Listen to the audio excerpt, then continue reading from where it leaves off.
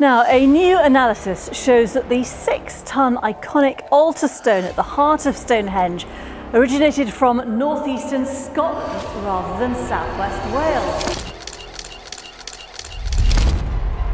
What if Scotland's strangest mystery isn't carved into its stones or written in its history books, but hidden inside the blood of its people?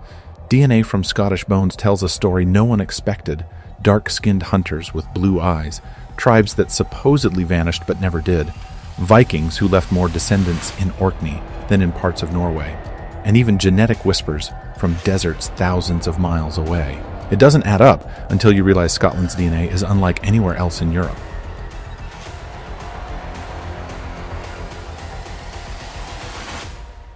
For generations, the story of Scotland's ancestry seemed simple. Celts, Vikings, clans, end of tale. But modern genetics has blown that myth apart. In remote Highland villages, fragments of 10,000-year-old DNA still survive, untouched by time.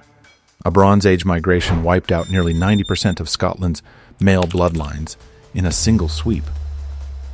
The mysterious Picts never disappeared. Their legacy lives in today's Scots. And hidden in certain families are markers that trace back not to Britain, but to North Africa, the Middle East, even Siberia. This is not the history you learned at school. This is the history written in your veins. And once you see it, you'll never look at Scotland or ancestry the same way again. If you are fascinated by the secrets hidden in DNA, subscribe to Root and Relic, because what we uncover here will change the way you see history.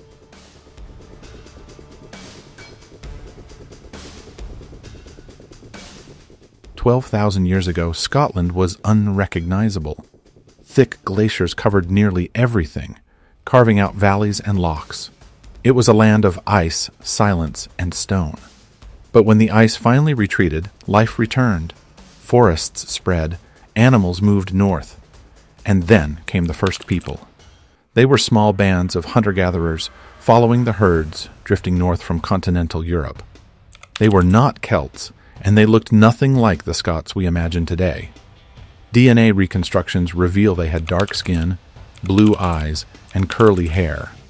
A striking appearance by modern standards, but common across Mesolithic Europe. Archaeological sites like Oronsay and Cramon show us how they lived, fishing, hunting red deer, and shaping tools from bone and flint.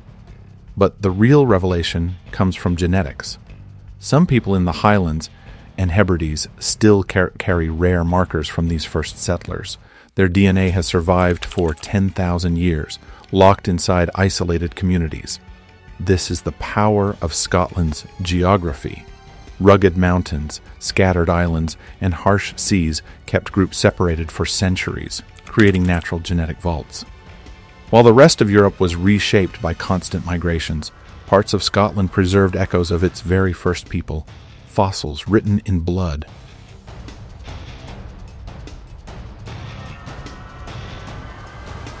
Four and a half thousand years ago, Scotland was transformed by the arrival of the Beaker people. They brought bronze tools, farming, and pottery, but their biggest legacy was genetic. According to a 2018 Nature study, the Beakers replaced nearly 90% of Britain's male lineages within just a few centuries. Entire paternal bloodlines from Mesolithic times disappeared, overwritten by these newcomers. It wasn't a sudden conquest, it was gradual. Intermarriage, cultural adoption, the slow dominance of new families. In remote Highland glens and far-off islands, fragments of older DNA still survived, but Scotland was forever changed. Imagine discovering your own family line simply vanished thousands of years ago. Have you ever had a DNA test reveal something that shocked you? Tell us in the comments.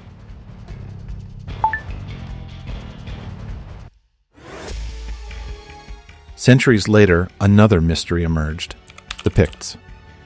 Roman writers described them as painted warriors, fierce tribes from the north who lived beyond the frontier. They left no written history, only carved stones and a reputation for defiance. For generations, their disappearance around the 9th century puzzled historians. But DNA has revealed the truth. Burials at sites like Lundin Links in Fife and Ballintorrey in the Highlands show that the Picts weren't outsiders. Their genetic profile matches the local Iron Age population, They were not erased. They were absorbed. As Gaelic culture spread from the west, the Picts gradually merged into it, adopting new languages and names. The vanishing of the Picts was never a disappearance. It was a transformation.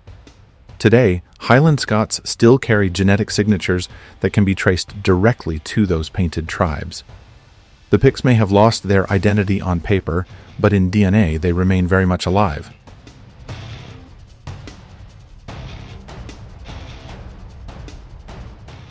Rome's empire reached almost everywhere in Europe. But in Scotland, or Caledonia as they called it, Rome met its limit. They built Hadrian's Wall, later the Antonine Wall, but full conquest never came. Even so, Rome left traces, not in politics but in people. The legions stationed on Britain's frontier weren't just Italian. They came from across the empire: Spain, Syria, North Africa. Some settled, fathered children, and introduced rare genetic markers into the Scottish gene pool.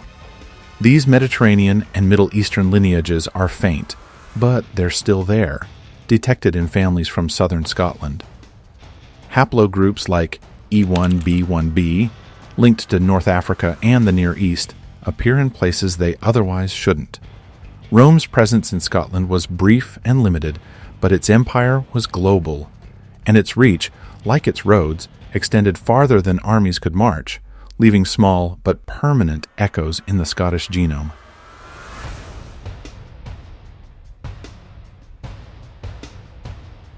By the late 700s, new sails appeared on Scotland's horizon. Viking longships, sleek and fast, cut through the northern seas. They came not only to raid, but to stay. Orkney and Shetland became Norse colonies.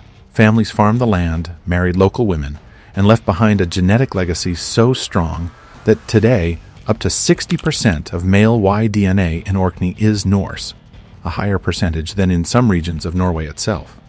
Their influence spread further into the Hebrides and along the western coasts, where Norse and Gaelic cultures fused into the Gal Gaels. These weren't simply invaders, they were creators of hybrid communities.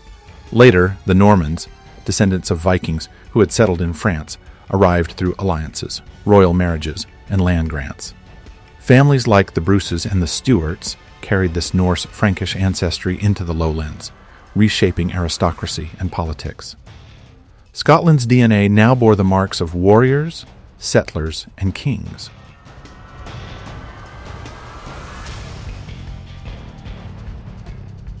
For centuries, Scotland's clan system was seen as a living family tree, a map of bloodlines stretching back to ancient ancestors.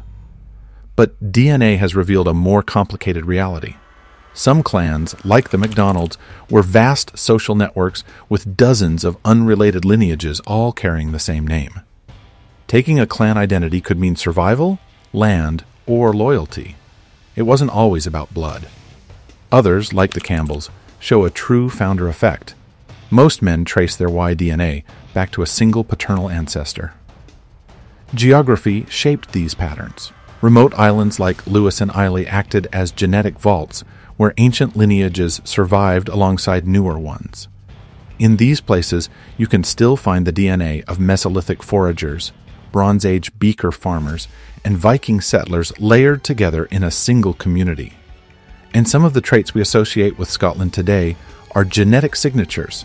The MC1R gene for red hair peaks here.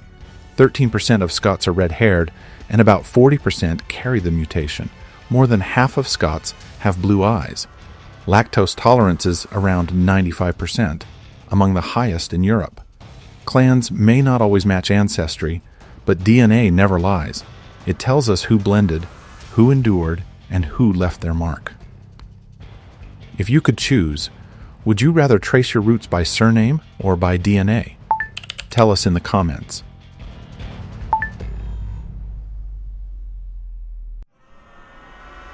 Scotland's genetic uniqueness isn't just history, it's also medicine. Royal lineages carry hints of disease. Robert the Bruce may have suffered from leprosy-linked genes. Later, monarchs showed signs of hereditary disorders. These traits left faint but lasting imprints in the record. In modern times, isolated Highland and island communities have become invaluable to science. Projects like Generation Scotland study their DNA to identify rare mutations linked to conditions like heart disease, diabetes, and autoimmune disorders. What isolation preserved for thousands of years now helps unlock medical breakthroughs. And everyday traits remain just as distinctive. The highest concentration of red hair in the world. The striking prevalence of blue eyes. Traits that make Scotland instantly recognizable are not just cultural symbols, they are genetic signatures, carved by history and carried into the present.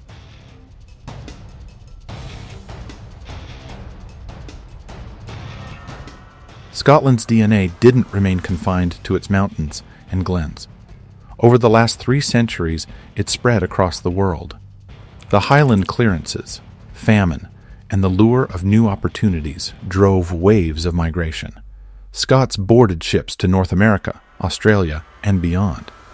Today, an estimated 25 million Americans claim Scottish ancestry, and worldwide, the figure rises to nearly 50 million.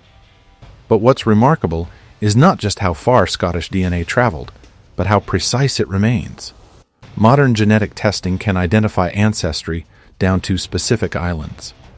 A descendant in Canada or New Zealand might discover their roots not just in Scotland, but in Skye, Islay, or Orkney. A fingerprint so distinct it still shines after centuries overseas. Even rare outliers persist. Traces linked to North Africa, the Middle East, and even Siberia appear in Scottish DNA, carried by Roman soldiers, Viking traders, or medieval merchants.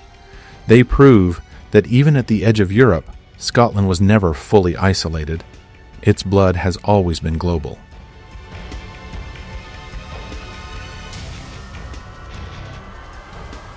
Scotland's DNA is not a single story. It is a tapestry, woven from Ice Age hunters, reshaped by Beaker migrants, marked by Picts, touched by Rome, scarred by Vikings, and carried across oceans. It tells us that tribes never truly vanish, empires never fully fade, and history leaves traces not only in ruins or legends, but in us. If this journey into Scotland's genetic past gave you a new perspective, make sure to subscribe to Root and Relic, where we uncover the ancient mysteries still written in blood. And tell us in the comments, what's the most surprising discovery your own DNA or ancestry has revealed?